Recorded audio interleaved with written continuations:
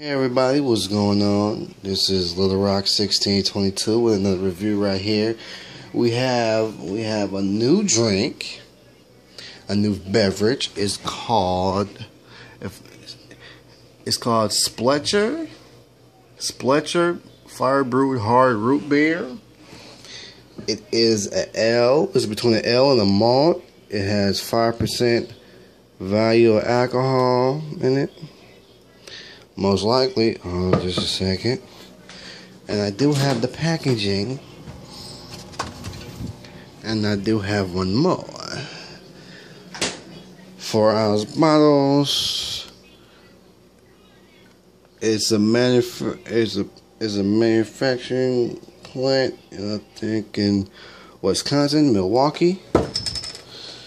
So this is the hard root beer.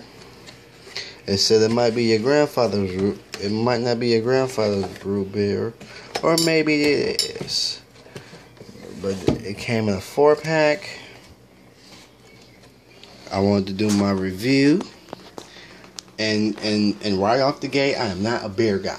Just to let you know, I hate beer. I like root beer, but I hate beer. And I wanted to try this. I wanted to try something new. So let me tip this over. I know it's kind of close, but let me tip this. I gotta tip the glass over so it won't fall off.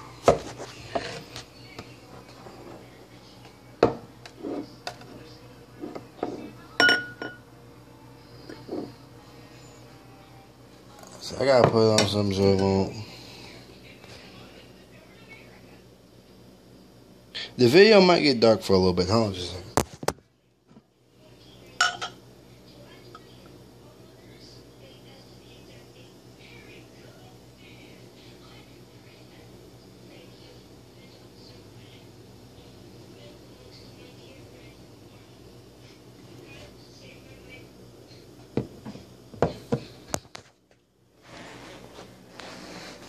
Okay, sorry about the darkness. I had to tilt the beer so it won't do this. So it won't do this. So it won't foam up. I still got some left. Okay, so this is what it looks like.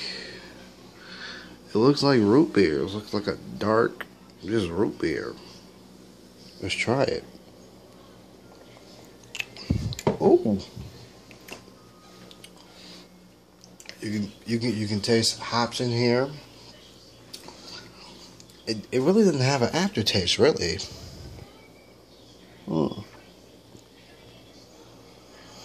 It really doesn't smell like a beer until you like mix it up a little bit. This is how you like get all the foam out, by the way. If you're a real beer drinker. I'm an alcohol man myself. I'm not that much of a beer man, but this I would try.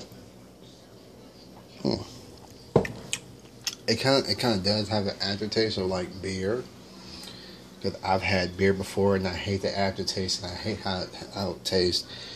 If it has some flavor like that, it's pretty good. Like I did a review for Four Loko, which is a malt, and it really didn't suit me. So I mean, this right here is pretty damn good. Sprecher's Hard Root Beer. I like this. I think I got an idea. I'm gonna try to create a hard root beer float. Yeah, nice.